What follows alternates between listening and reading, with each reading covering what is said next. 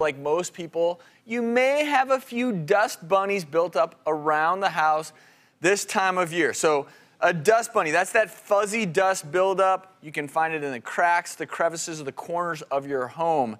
And I have before us what may be the world's largest dust bunny. Look at that thing. This is more like a dust elephant, though.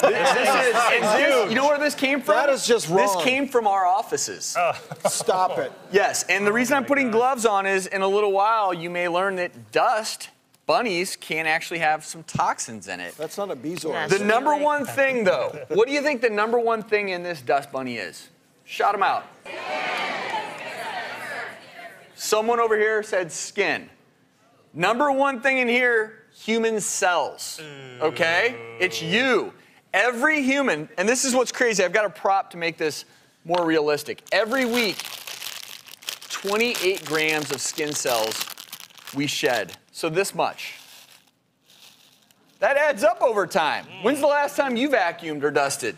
If it's been a few weeks and you have 5 members of your household, that gets pretty profound pretty quickly. So one of the things I want to show you all is... I bet you there's some dandruff in there, too. Put on a mask for this? Well, I'm putting on a mask just because dust does tend to unsettle. So when I grab this, I can see some big things. I don't know if you can. You know, here's a tag. Here's some plastic. I think that's a potato chip. A lot of hair. Ugh. Do you guys want to know what's really in this? No. I'm going to show you all. And dust is everywhere. It's all around us. And I'm going to show you what this dust bunny is made of beyond just human skin cells. Hair. That's something I see quite a bit of in our mega dust bunny. Mites, dust mites, as well as their droppings and waste. This is mold spores. Very common allergen producer. Food bits. I mentioned potato chips in our big bunny there. It's probably in your home too. These are viral particles. How nasty is that?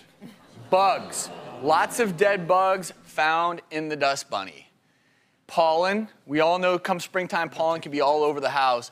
And this is what I want to focus on a little bit today, is things like pesticides, other toxins, even flame retardants can build up in your house over the winter. And a lot of times we don't realize it because we're not getting fresh air. And as these things build up, they can be a danger to our health. Well, you know, after a long winter, the air inside your house can be 10 times more toxic than the air outside. That's why spring cleaning is so important.